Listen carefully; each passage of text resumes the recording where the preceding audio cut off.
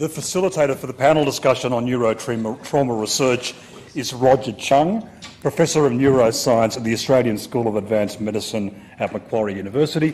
He is also the Chair of Brain Injury Australia. So I'll hand it over to Roger. Roger. We'll test if this works. Thank you, Nick. So it's a great pleasure to chair this panel discussion.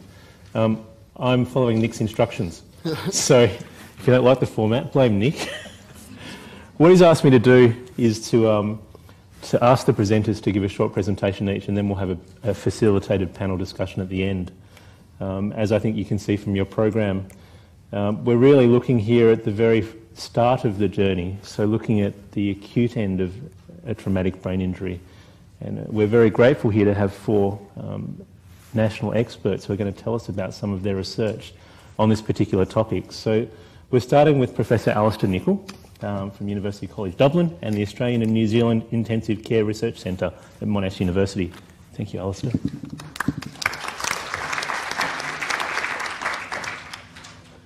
So thanks to Nick as the organising committee for the invitation. See how this goes? Hey. So, look, delighted to be here. And really, as Roger said there, this is the pointy end. I'm also an intensive care clinician in the Alfred Hospital. So, unfortunately, on my day-to-day job, when I meet people, a lot of the accidents that were described earlier on in the talks today have already occurred. So we have to help the patients and their families put together not only what has just happened, but what is going to happen in the acute care setting and beyond. And it was very useful today to see the total breadth of research going on well beyond. But my research and what I'm going to talk about today is going to concentrate on that very pointy end in the intensive care unit.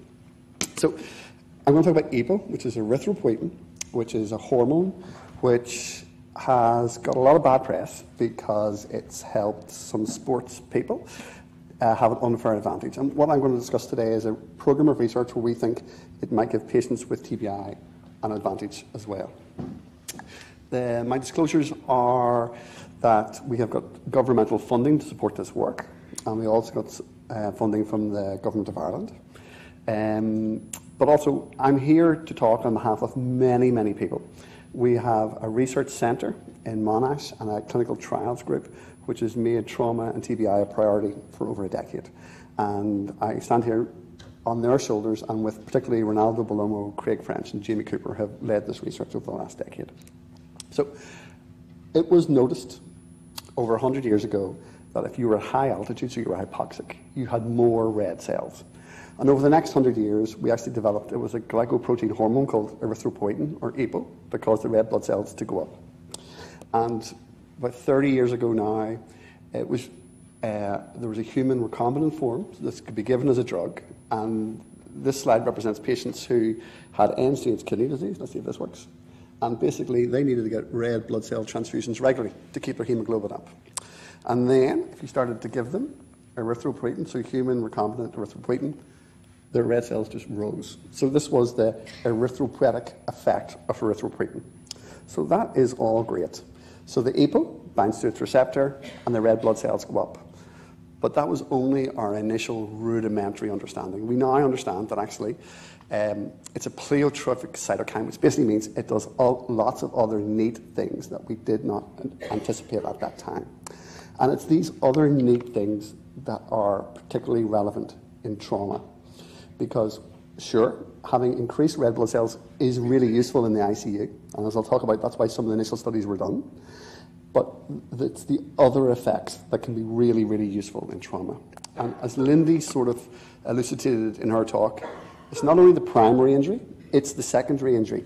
It is the area around the primary injury where you get this sort of cascade of oxidative stress, cytokines and inflammation. And a little bit of inflammation can be good, but too much can be bad. And it appears that erythropoietin just helps tilt that balance. And actually, if we give exogenous erythropoietin, so erythropoietin as a drug administered after trauma, it can maybe tilt that balance by reducing the inflammation and also having protective effects. It's just a slide of a rat brain, after deliberately induce stroke by ligating a vessel. And what we see here is no erythropoietin, and you have that big penumbra of injury. And here, in the presence of erythropoietin, it's less. So it's just a visual representation how in a rat model of stroke that erythropoietin may be beneficial. And actually, we've started to see in lots of other tissues around the body that these erythropoietin receptors are not just in the bone marrow to make more red cells, they're in lots of different organs. And these are organs that are particularly important to be repaired if you've had brain injury and had trauma. So to go to the clinical studies, so this is called a forest plot. And essentially what it does is, I can only work the slides. The study, the people who got erythropoietin, the people who did not, and the size of the box represents the amount of people in the study, and the lines either side are basically the confidence intervals, so how sure you are of your result. And if we look at clinical studies, so these are people who were sick in the intensive care who got erythropoietin or got a placebo. And the reason intensive care doctors did this at the start was we thought it would be useful to have more red cells if you were sick with trauma in the ICU. But it turns out that the protective effect we see here is independent of the effect on erythropoiesis. So it's not a red cell effect. It's the other effects I talked about. So putting this all together, that suggests that there's a 95% chance that erythropoietin might reduce mortality in severely ill trauma patients by about 20%.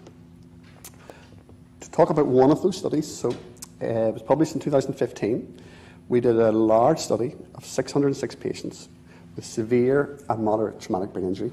Half of them got erythropoietin in the ICU for 3 weeks, and half of them got just the control, so placebo. What we demonstrated was erythropoietin did significantly reduce mortality, but we used this score as well. It's called a GOSE. So it did not increase the amount of survivors with favourable outcomes. So while it reduced death, it did not increase the proportion of patients who had favourable neurological outcomes. So we researched, yeah, awesome. I was getting a high five there. That happens a lot. So one size didn't fit all. So the question was, are there particular groups that may get more benefit than others? So are there particular groups of patients we should look at more closely with this treatment? So we looked at neurosurgical group and a non-neurosurgical group. So in the simplest way, a neurosurgeon will go, is there something that's taking up a lot of space that I can remove? Yes or no? And the answer is, well, if there is, it's generally a big blood clot. So we divided the patients who had, who were probably unconscious because they had a big clot versus the patients who were probably unconscious because they had diffuse brain injury. And what this suggested was that if you had the diffuse brain injury, that the erythropoietin was much more likely to be beneficial, so much more likely to improve survival. We also looked at patients with major trauma. So this is the consort diagram. So the 606 people and roughly 300 in each group. So this ISS over 6, that is a measure of major other trauma. So major trauma outside of the head. And what we found is, well, nearly 50% of the patients in our study had other multi-trauma. So when we looked at the cohort divided into two groups, so the patients who had an ISS under 6, so mainly brain injury without major other significant trauma, EPO didn't have a big effect. But when we looked at the group with the ISS over 6, so moderate and severe traumatic brain injury with major trauma, again, we saw a protective effect of the erythropoietin.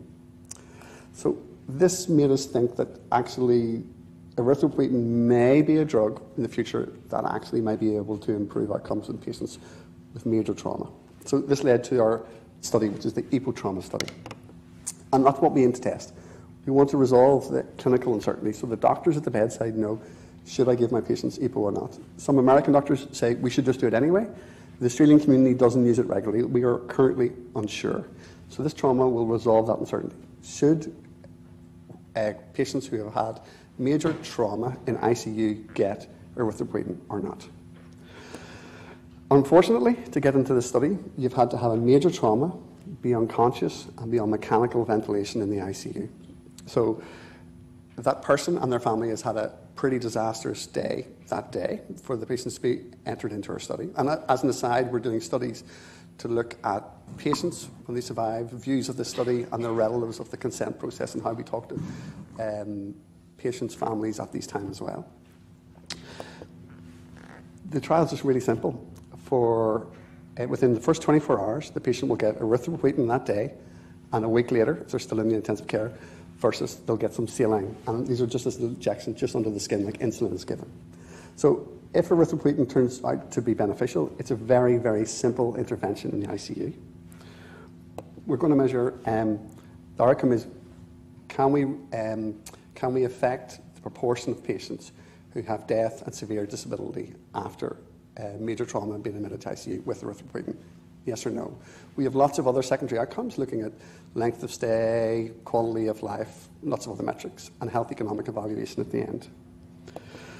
It'll be a large study involving all of the trauma centres in Australia and New Zealand, and it will also extend into Europe as well. We plan to enrol 2,500 patients over 5 years, and we hope to demonstrate a 6% reduction in mortality and severe disability 6 months after injury. So either way, the study will resolve the uncertainty regarding erythropoietin and major trauma. And thank you for listening today. Thank you for all of the speakers, and thank you for the patients who participate in the study.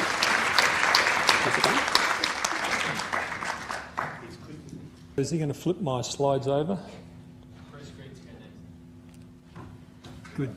Thank you very much for the invitation to present our work and what we do up in the far north. You coming down to do that? Or? Yeah, good. So I'll just give my introduction while my slides are being switched. So my name is Geoffrey Dobson. I'm a scientist, and I'm giving we're in two parts. I'm giving the hemorrhage TBI, and Hayley Letson is giving the TBI data. We work for we're funded by the US Special Operations out of Tampa, Florida. And these medicos, they just have a backpack with their medical supplies. They go far forward, and we're developing low cube weight drugs, combination of adenosine, lidocaine, magnesium for hemorrhage and hemorrhage plus TBI or TBI alone. And so we are cooking with gas. So I was trained at Monash University. I went overseas to Vancouver, Canada. I did a PhD in exercise physiology. Then I went to NIH, where I studied mitochondrial bioenergetics in the heart for about 10 years. And then I came back. I didn't like the 4 seasons in one day in Melbourne, and I went up to the north, where I am in Townsville ever since. So my philosophy of research is the August Crow principle, and that is, for any question in science, there's one animal best suited to study it. So what I'm going to do is talk about the drug that I developed from an idea from natural hibernators, and the drug is adenosine and lidocaine magnesium. You all know them, but these are old drugs, but I'm going to tell you how we taught them new tricks for hemorrhage and TBI. So I'll talk about the idea of the first, application to trauma, translation to the pig, and our task by the US military to get it out into the field by 2026. So the idea was, could I make the human heart, first of all, operate like pharmacologically change it and operate like the heart of a natural hibernating animal for cardiac surgery. Cardiac surgery, they use high potassium to arrest the heart. They do the surgery. And that's very unnatural, and it can be and cause problems. So these little hummingbirds, which was my model, they have a heart rate of 1,500 beats per minute, and if it gets cold or food availability gets low, they'll drop their metabolism by 98% and just a beat of about 4 or 5 beats per minute. So the hibernator's heart doesn't alter its membrane potential. And that's very interesting. Doesn't alter its membrane potential while it does its arrest, and that's how I came up with the idea of using that for the drug development with ALM. So what I did, the human heart from the atria all the way to the ventricle is made up of these amplitudes and durations. They're all electrical impulses, and if you add all them up from the atria to the ventricle, it's the ECG. So my idea was to knock out the amplitude, and I used a drug, lidocaine, sodium fast channel blocker, and adenosine as a sodium channel opener a potassium channel opener. I used that, and when I did that, I went home to my wife and said, I think I've discovered something quite interesting. You can put the heart to sleep, stays there for 6 hours, no troponin release, and it's quite fascinating. We added magnesium to stabilise the heart. So we used the cardioplegia for arrest, and what I'm going to be talking about with our trauma is the non-arrest, so the way they use the low ALM to reanimate the heart after cardiac surgery. And we are working with the US military for whole body arrest, new coma states and alike. 2 randomised trials have been done for the cardioplegia. It's been used in the States and Italy, not in Australia. So the second idea was when surgeons were reanimating the heart after complex surgery, what they would do is the low-dose ALM. And that low-dose ALM resuscitated the heart, and away she fires. The membrane potential is at its resting voltage, and it just kick-starts. It's not like an old Victor lawnmower with high potassium. So the idea was applications of trauma, and our capability gaps in tactical combat casualty care is that there's a need for small volumes, hypertensive resuscitation. 87% of deaths in the battlefield occur from mostly hemorrhage and TBI in the first 30 minutes before they can get to a medical treatment facility. So this is, and they believe that 25% of them are potentially salvageable, and that's what we're working with. So 91% are bleeding and 20-odd% are hemorrhagic and TBI. So our whole idea is that it's the old canon philosophy of homeostasis. You want to help the body help itself, and it's not about putting 3 or 4 litres of fluid in the patient and shocking them a second time. It's about bringing the mean arterial pressure from a shock value to a permissive state whereby you get enough oxygen to the brain, but you don't pop the clot and die. So Hayley is giving the next talk. We added 7.5% sodium chloride, and we thought it might be good for traumatic brain injury down the track, and it is, with adenosine lidocaine magnesium. We did studies where she took about 40% of the blood out of the animal, and what we found is that when you do a little bolus of the ALM, it resuscitates the animal into that hypertensive zone. So that's in blue. We took out 8 mils of blood from the animal to 40%. It's a rat. And we only put 0.8 drops to resuscitate. So military, they like that. And so traumatic bleeding occurs from 2 ways. One from the bleeding from the vessel, and the other is the blood gets thinner because of the trauma. Same thing with traumatic brain injury, it gets thinner. So you start to bleed out, and that's called traumatic-induced coagulopathy. The ALM corrects that as well. It blunts inflammation. I'll show you that in a minute. So with a ROTEM in the left-hand side, that's the control. The 60 minutes, in the middle is the control. Can't clot. The blood can't clot after 60 minutes. Whereas ours comes back, and that occurs after 5 minutes. So we correct the coagulopathy within 5 minutes. Now, translation to the pig, and this we did this in Denmark. Hayley did this. We took 75% of blood out of an animal.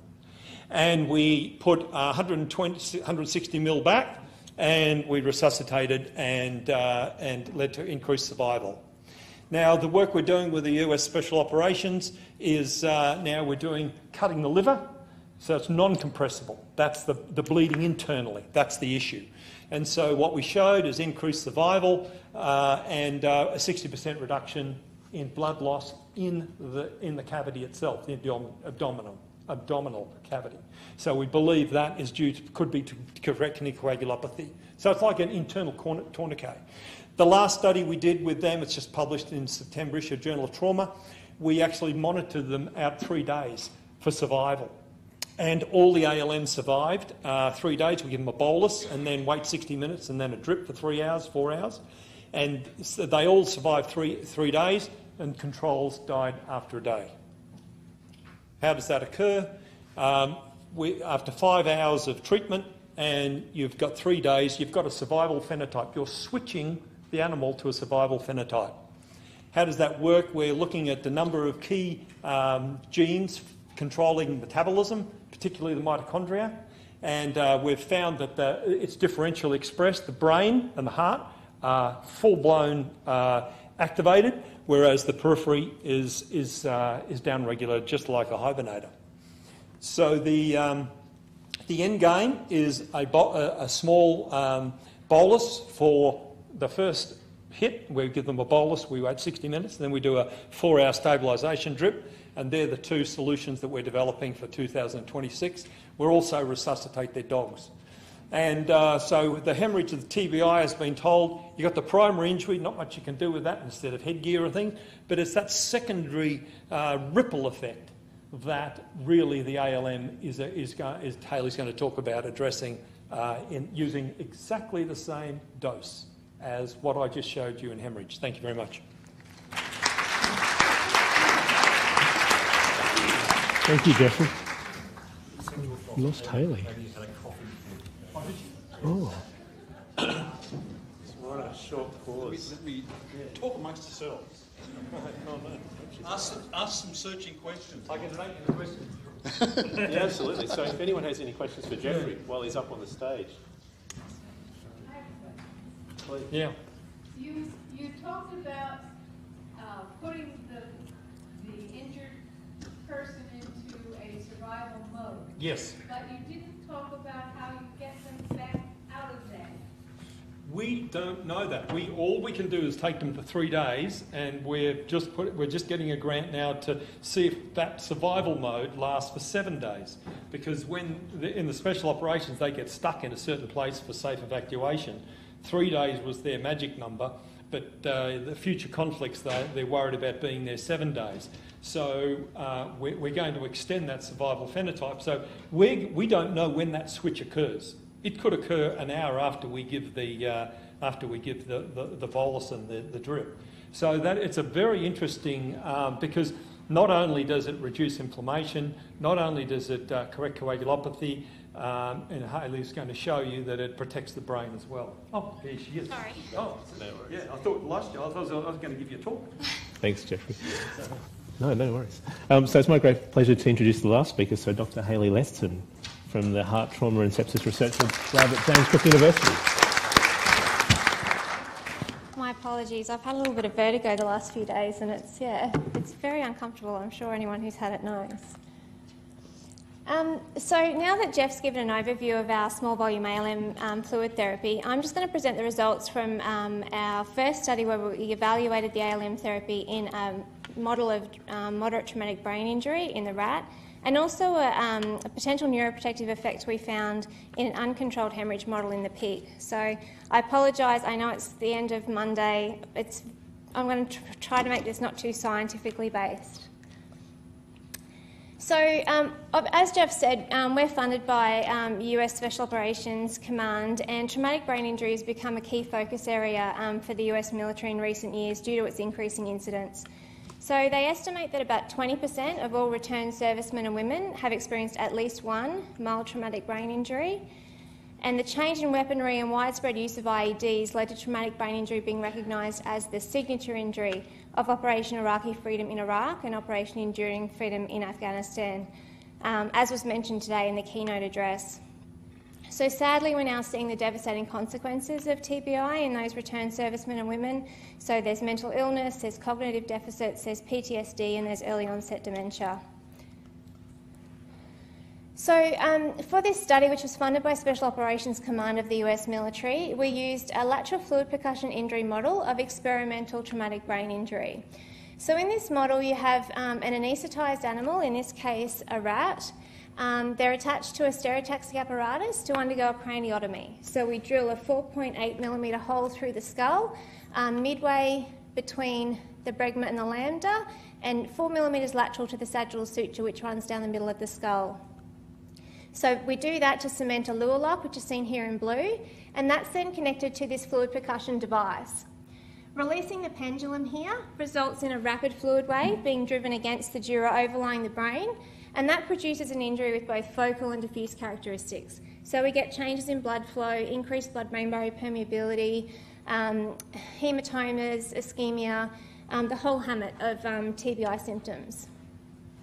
So the pressure of the fluid wave is recorded on a digital oscilloscope, and we can actually adjust the severity of the injury by adjusting the piston that the pendulum hits and also the angle and the height of the pendulum. So this was an acute study, so these animals were anaesthetised and ventilated for the entire experiment. They received a moderate traumatic brain injury of 2.57 atmospheres of pressure, and 15 minutes later they were randomised to receive either no treatment or a 0.7 ml per kilo fluid bolus of hypertonic saline or our ALM therapy. 60 minutes later they received no treatment or a low volume intravenous drip of the normal physiological saline or ALM, and we monitored them for a further 3 hours under anaesthesia. We had sham animals, so these animals undergo the craniotomy, so the surgical instrumentation without the brain injury, and they received identical fluid treatment to our saline control group. So we used this OxyFlow Pro XL laser Doppler tissue monitoring system to measure brain blood flow during the resuscitation and monitoring periods. So this sensor here, that's placed into the cerebral cortex through the Luer lock. We use a sterile needle to create an opening in the dura mater. And what we found was that the ALM-treated animals had a 3-fold increase in cerebral blood flow within 1 hour after brain injury, and significantly higher cerebral blood flow throughout the entire experimental period compared to all the other groups. Now that's important because in a healthy brain, the cerebral blood flow is tightly controlled to ensure we've got an adequate supply of oxygen and nutrients. And we know in traumatic brain injury there's an initial reduction in cerebral blood flow that results in hypoperfusion, hypoxemia, can cause that secondary injury that we've been talking about and lead to worse outcomes. So by increasing the cerebral blood flow, the ALM was preventing neuronal death and potentially protecting the brain against that secondary injury. So we also found that the ALM therapy significantly reduced the levels of a brain injury marker called neuron-specific enolase, or NSE, in both the brain tissue and in the peripheral circulation. So NSE is a marker of neuronal injury, so neurons are our brain cells, and we know that high levels of that are associated with unfavourable outcomes in TBI patients.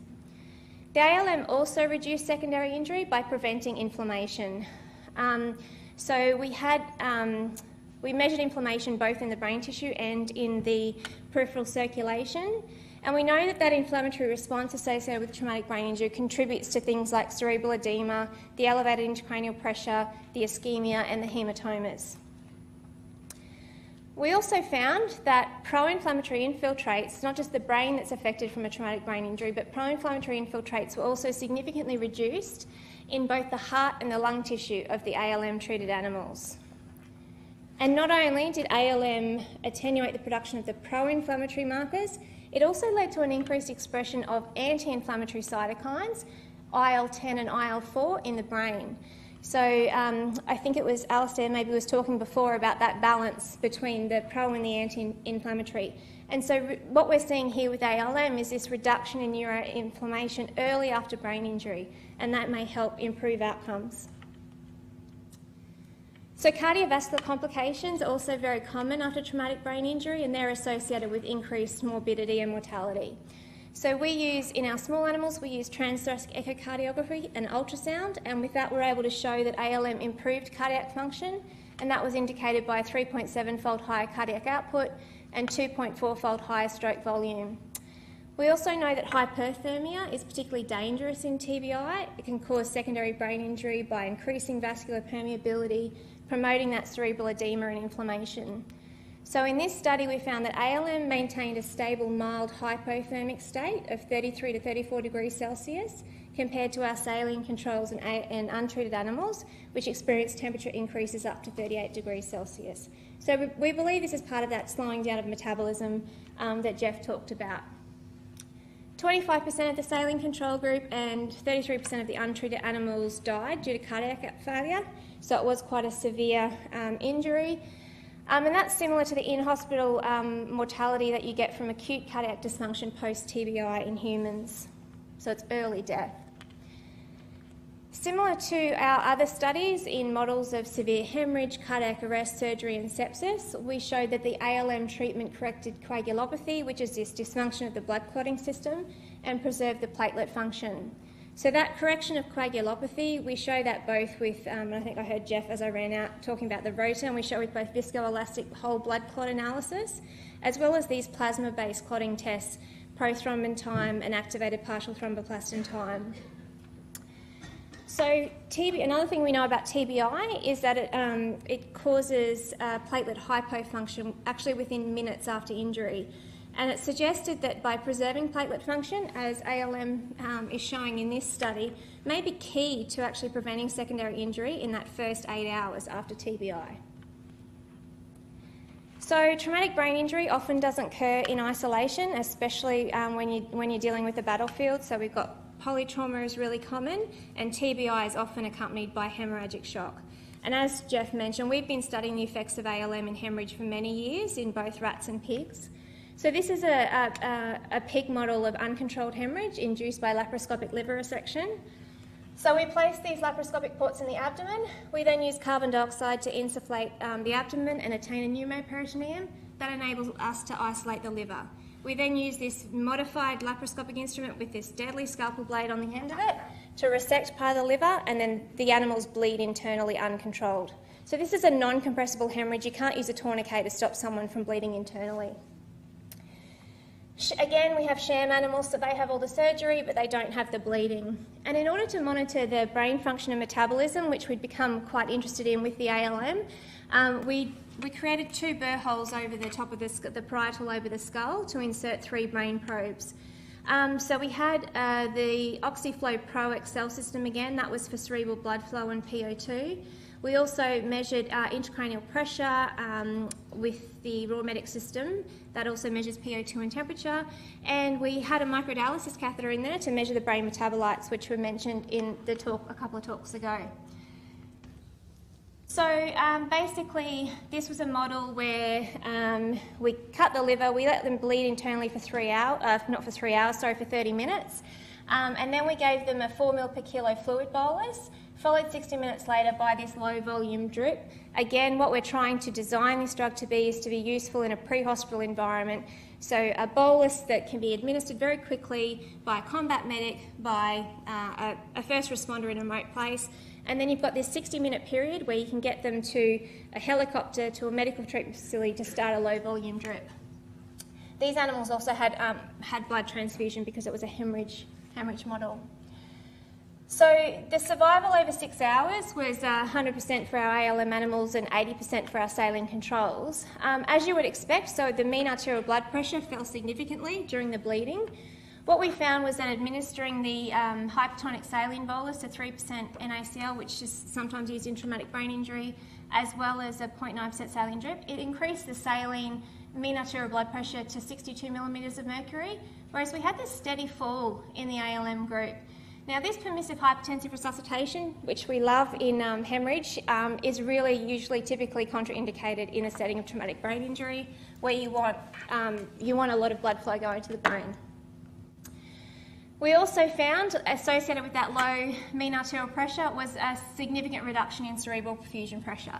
And if there's any clinicians in the room, they're probably going to be freaking out seeing this slide, because basically we were dropping the cerebral perfusion pressure down to 45 to 32 millimetres of mercury. That would normally indicate that you don't have enough flow going to the brain and you're going to risk secondary injury progression. Interestingly though, what we found was that the brain was actually protected at these lower perfusion pressures and the lower systemic MAP, and that was indicated by significantly lower brain expression of lactate and glycerol, those metabolites that we measured. So glycerol and lactate, they're both ischemic biomarkers. They both indicate secondary injury progression. So what we think we're doing is reducing the actual cerebral oxygen demand, and we did a sort of a bit of an arbitrary measurement based on a carotid blood flow. We had a probe on the carotid artery, which enabled us to estimate that we had lowered the cerebral oxygen demand in the brain. And so I guess the overall goal here is if you can reduce the demand of the brain when your supply is limited, then you're going to prevent all of that ischemic damage and hypoxic damage. And just finally to finish off, so obviously that was we were quite happy with the results that we got from that acute study in the moderate traumatic brain injury. Obviously, we really want to do a conscious recovery study, and we want to do cognitive assessments as well, because the animals were never woken up in that study. We'd also like to study, obviously, repeated traumatic brain injury. So repetitive mild TBI is a huge problem for the military population, but obviously also, has been discussed today, sports-related concussion, domestic violence incidents, repetitive TBI, mild TBI is one of those key focus areas that we need a lot more research in. And finally, we are also interested in the expression of these signature genes, tau, amyloid beta, that may link TBI with later age-associated neurodegenerative disorders. So there's a lot we'd like to do, and we're very new to the TBI field, but there's a lot we'd like to do, and hopefully we'll be able to keep going and maybe come back another time and present something further. Thank you.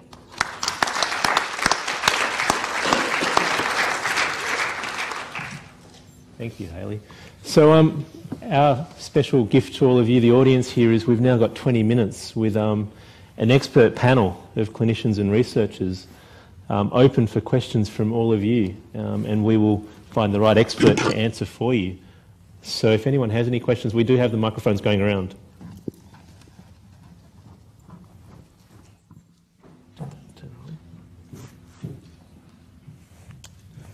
What's that? Yeah.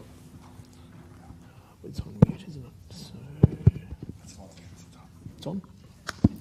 Good. All good. Testing, testing. We're there. Good afternoon, doctors. You're talking about acute stages. Is there any study into, like I've had, my accident was 12 years ago. Is there any investigation into, like, long-term, like any treatments? Well, probably it's aimed at Alistair. Is there any benefit of taking that uristoprotein? Nope. Try that. Is that better? Yeah. Yep. The answer is yes and no, like everything. So our studies use a primary endpoint of 6 months, so that's pretty early. And a significant amount of the improvement happens by that time, but by no means all of it. So at the moment, that study I talked to you about, the first study we did, the EPO-TBI, was published in 2015. We're actually currently following up all of those patients now who will actually be 5 to 9 years after their primary injury, and actually assessing what their levels of disability or what their function are, or what their problems are at this stage of the game. So the answer is there have been some studies that have looked at long-term outcomes, but there haven't been a whole load of studies that have looked at the effects of an intervention many years later. And the problem in ICU, I suppose, is we are reasonably myopic and we look at the short term, and that's a function of the studies we do. But because we had a signal and we thought there was something of benefit of this, we have started to study people 5 to 9 years later to see are there any of the benefits you see, are they getting bigger at that stage? So the answer is not all studies, but some, and it's definitely an area we have to look at, especially if we see any benefit. Thank you.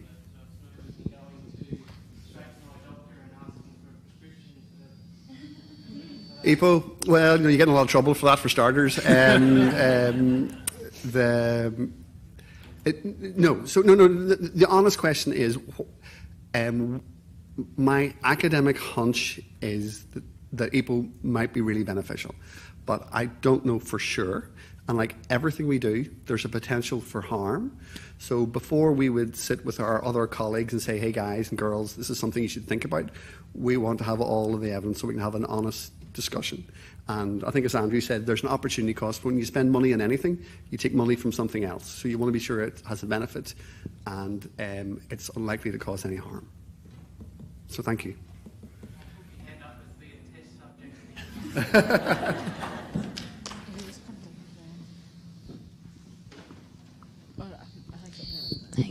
Hi, I'm Michelle, and I'm from Brisbane, and I was just wanting to, did you have any idea about how or who thought about there being another mechanism of action for the erythropoietin?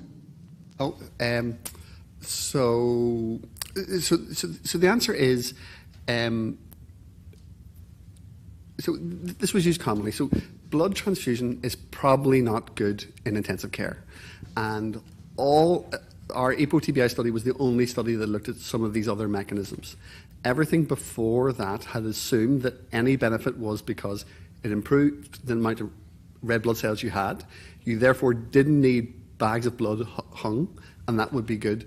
But surprisingly, for us, the doctors, even when you got APO, if you were sick in the ICU, you did not need more bags of blood. So that was not the way it worked at all. And that started this whole other line of research into what other mechanism it might be. And we are just starting to tease that out. So there are two groups which I briefly talked about.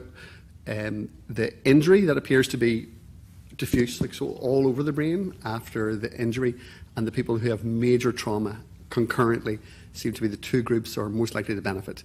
But I'm not sure if it's just a general protective and sort of restorative effect generally, or if there's some specific marker. And that's part of a nested study we will do in this to see if it does work, what the actual mechanism is. Thank you. I just want to congratulate you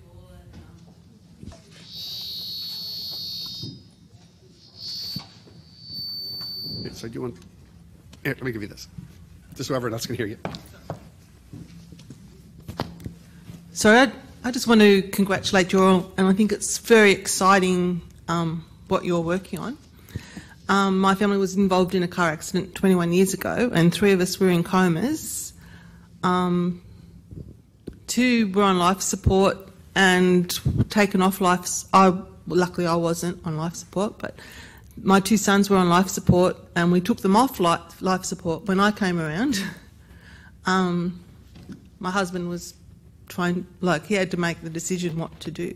So he would be in that position. When I came around, then we made the decision to take the boys off life support. They both survived. One died 10 months later without ever regaining consciousness, and the other one is now 29 years old, but he's still got severe. He walks and talks and has taken years to learn how to do everything, but he's still not, still has many problems and won't ever work. But yeah, I just think it's really exciting what you're working on, and wish you all the best.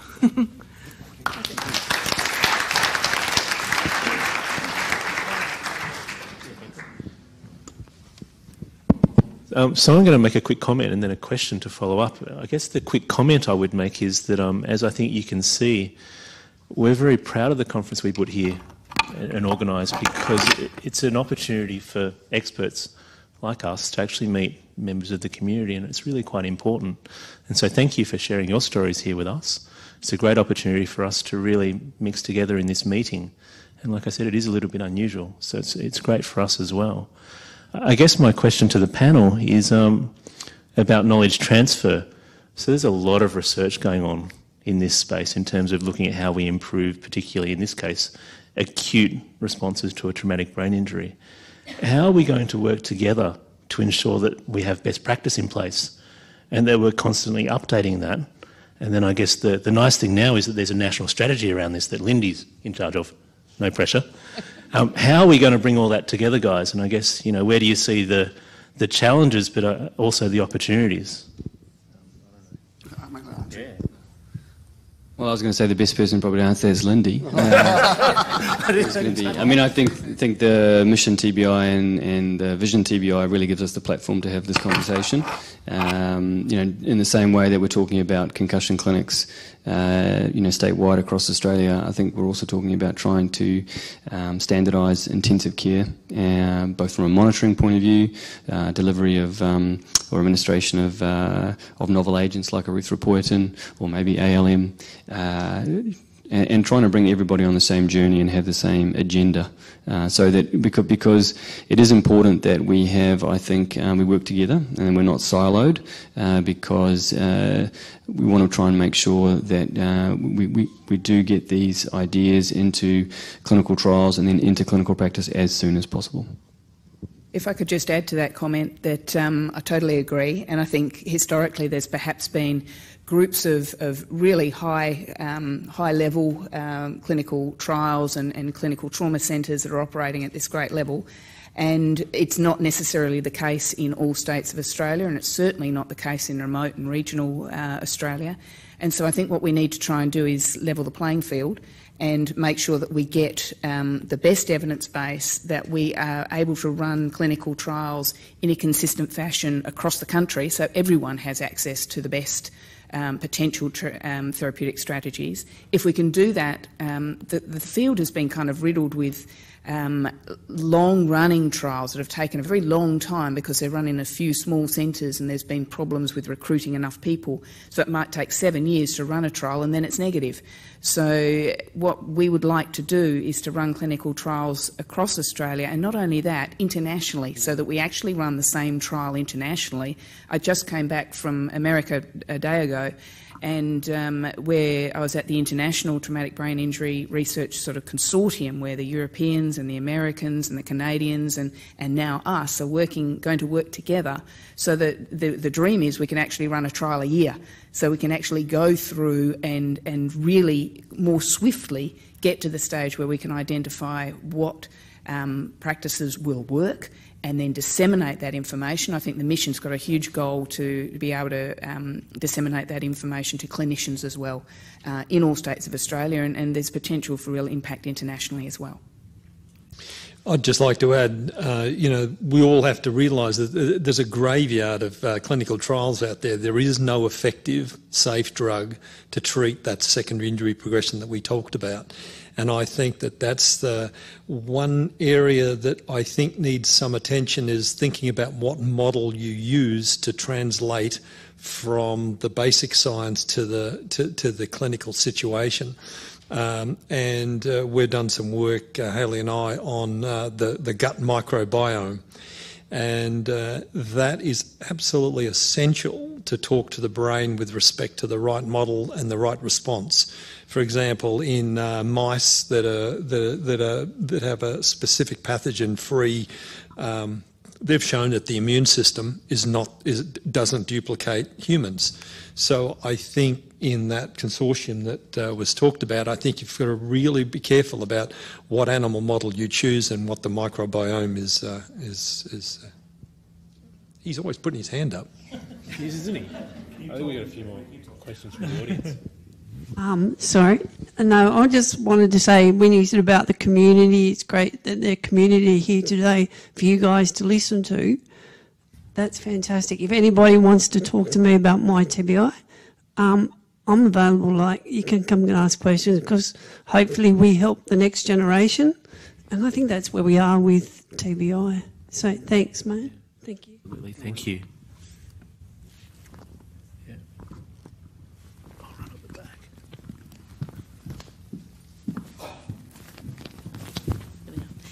G'day, my name's Hannah. I'm an OT from Newcastle, and I work in the community with people who have acquired brain injuries, and some of them have very severe brain injuries, and as a rehab clinician, I often am frustrated at the really poor outcomes that I can achieve with those clients. And Jenny Ponsford is talking this morning about how there's so much evidence missing on the other end of the spectrum. And I wonder, do you ever worry that we might be able to have people survive these catastrophic injuries, but still we don't have the infrastructure to support really positive outcomes at the other end? Well, certainly speaking as a clinician, it's probably one thing which I spend 90% of my time thinking about. When I'm at the end of the bed of a patient who's got a severe traumatic brain injury, thinking about the quality of life, whether that is going to be consistent with what they deem as an acceptable healthcare outcome. It's a lot of time in conversation with family, a lot of time just considering and talking about options and pathways and the journey that is traumatic brain injury. So I certainly have a lot of anxiety as an acute care clinician about the quality of survival. And that's why I think when Alistair and I have talked, we've often talked about functional outcome as a primary outcome. Certainly I think mortality and surviving is not just the be-all and end-all, and it's very much about trying to generate people that can return to work, can still get enjoyment out of a lot of the things they used to do before the TBI, and we really we want to look and make sure that the interventions will improve patient-centred outcomes, so improve the way patients think and feel, not just in terms of survival. Other than your contact with the research animals, are you thought about working in conjunction with the veterinary profession?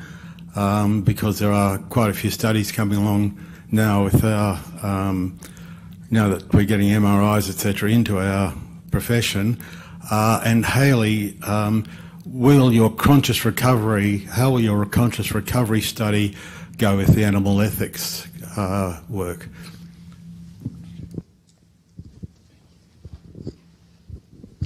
Animal ethics is something that I'm very passionate about, and I'm actually a serving member of our animal ethics committee. So that's why we always start with an acute study where animals are anaesthetised and ventilated and monitored. Jeff alluded to this before. There's a very fine line in getting the right model and, you know, being able to translate to a human outcome. We can't actually model human traumatic brain injury exactly perfectly. We never will be able to. So the thing with the conscious recovery is making sure that there's certain guidelines in place that we need to make sure we've got post-operative analgesia and monitoring. But in terms of a lot of studies that have been done with that sort of conscious recovery, when I've been over at the Naval Medical Research Centre in the US, so they've done that model that I did, the fluid percussion injury model, on pigs as well. So when they get, they monitor. It's like having a veterinary patient, so they're monitored over time. In terms of, so actually I'm actually quite excited. All of the pig studies I've ever done, I've actually had to go over to Denmark, which is a long way to go from Townsville to do those. And for the first time, we're doing our first toxicology studies in pigs, and we're finally working with our own veterinary school to do those, and our own vet hospital, and using their services. So yeah, it is something that we're engaged with.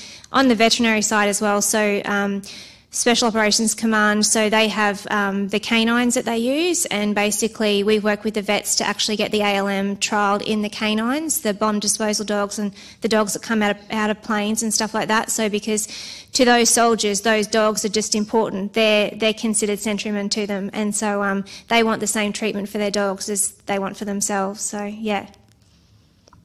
Can you please thank Lindy, Alistair, Andrew, Geoffrey, Hayley and Roger.